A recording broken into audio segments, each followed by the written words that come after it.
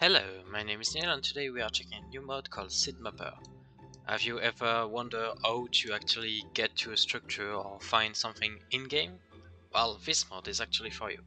It can allow you to locate structure, feature, loot, and much more.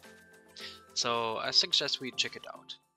First thing we need to do is of course download it, so you go on this URL which will be linked in the description. Then you download the latest release. Currently it's in beta, but soon it will be in normal release, so you download it.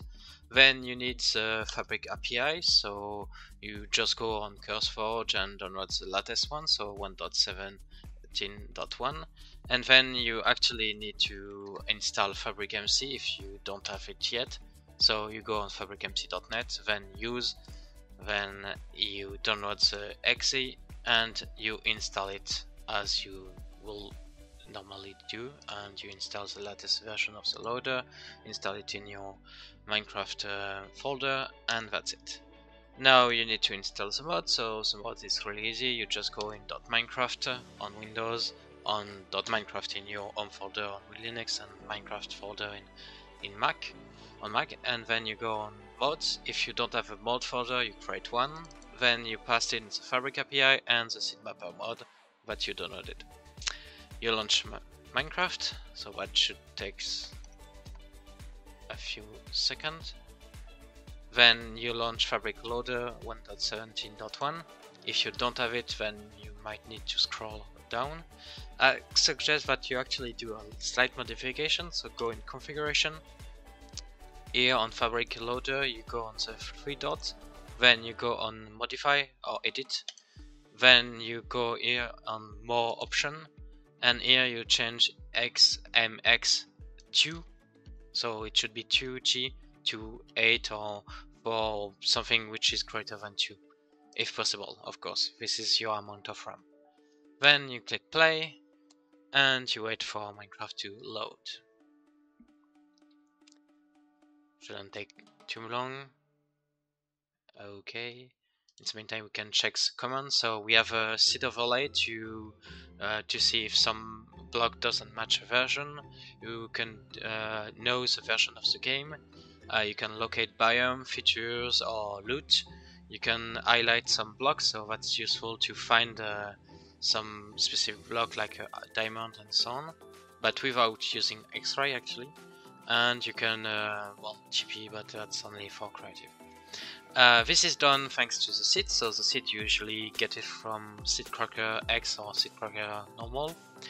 And then when you have the seed, actually you know everything about the world, so you can actually do it. This is done by generating the full world inside the mod, so this is done through the Captain Wutax library, so it's quite efficient because yeah, we made it so, and so on. So I'm choosing random seed, so just for fun, let's take this one. Why not? It's a bit childish, but why now? And we create a new world. It should take a few seconds.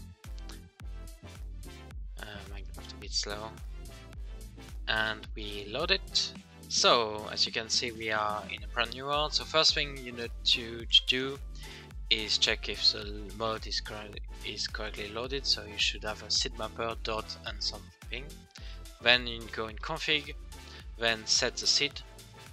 So here we set it to our current seed, this one. We can check if it's actually ours here. Yeah, you of course need to crack it, but yeah, that's suppose you already did it. Then you can, for example, so check the version of the terrain.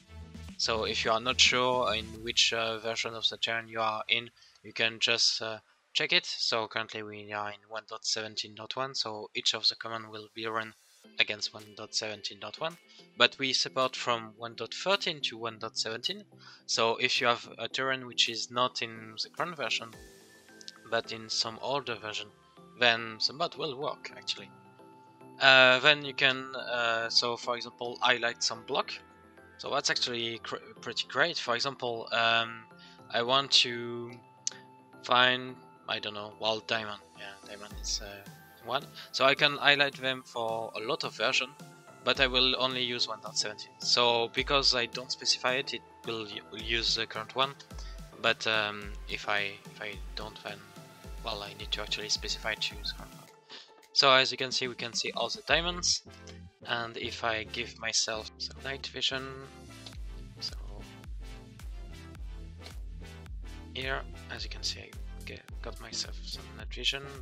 Let's go down. So let's go in. Yeah, that's a bit better. And as you can see, here we have tough, and we have the diamonds. Yeah, quite easy, and basically it's X-ray, but without actually X-raying, because we are fully generating the world. So we don't actually cheat, we are just knowing the seed and basically opening a new world, but inside this world. And we are not dependent on the version, so that's actually way more efficient. And yeah, so as you can see, we get the so on, and we can do so for a lot of stuff. So we can highlight, for example, block. Well, emerald there is no here, but if we want to highlight all the dirt, we can do so. It's a bit much, but we can see all the dirt around us. Maybe the gravel is a bit more useful because yeah, you never know when they actually go on you. And yeah, there is some argument, so you can specify the version, and then you can specify, for example, the distance in chunk to render this stuff. So yeah, it's quite useful. But I don't think you are here for that. You're actually here for another command, which is actually SeedMapper and then locate. So with locate, you can locate a biome. So for example, cold ocean. Don't know, it's not really useful, but why not? So as you can see, there is one quite near here. So if I go here, so TP here, it's a cold ocean here. Yeah, I have a cold ocean. So yeah, it's useful to find some biome, but I don't think most people will use it because yeah, it's not really. But what you actually will use it is to locate, for example, a structure. So you can locate a slime chunk, which is useful because yeah, then you can know which chunk is a slime chunk and which chunk is not. But you might want to actually locate a structure which is near you. So well, bastion is not in the correct dimension, but buried treasure, for example, you can go at it, so it's quite near here, so here, and when you just go down here, so you dig, and you find it. And you can do so for a lot of stuff, so we can do that for, I think the most useful is mention, of course. So here you go this one, TP, and as you can see, we have a wonderful mansion here. Yeah. So you can find biome, you can find structure, but most important, you can actually find loot. And this is, I think, the game changer, because with finding loot, you can actually, well, find anything you want. So loot. You can, well, you have the list of all the items, but I think the most interesting one for most people is maybe enchanted golden apple. And you can just locate it, and as you can see, it gives you a location.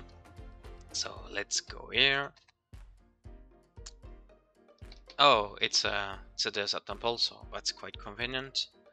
And as you can see, we get enchanted golden apple here. Maybe we have a second one, and we are not lucky. There was only one. But yeah, and we can find any. Of course, this command will be extended to a lot of stuff. So yeah, for now it's in beta, but it will get a lot better in the near future. So yeah, I think it's a neat mod. You can find a lot of stuff. You can overlay and so on. So it's quite useful, for example, to see if it's a correct version of terrain. So for example, if I overlay to 1.11, as you can see, we can clearly see that it doesn't match that much.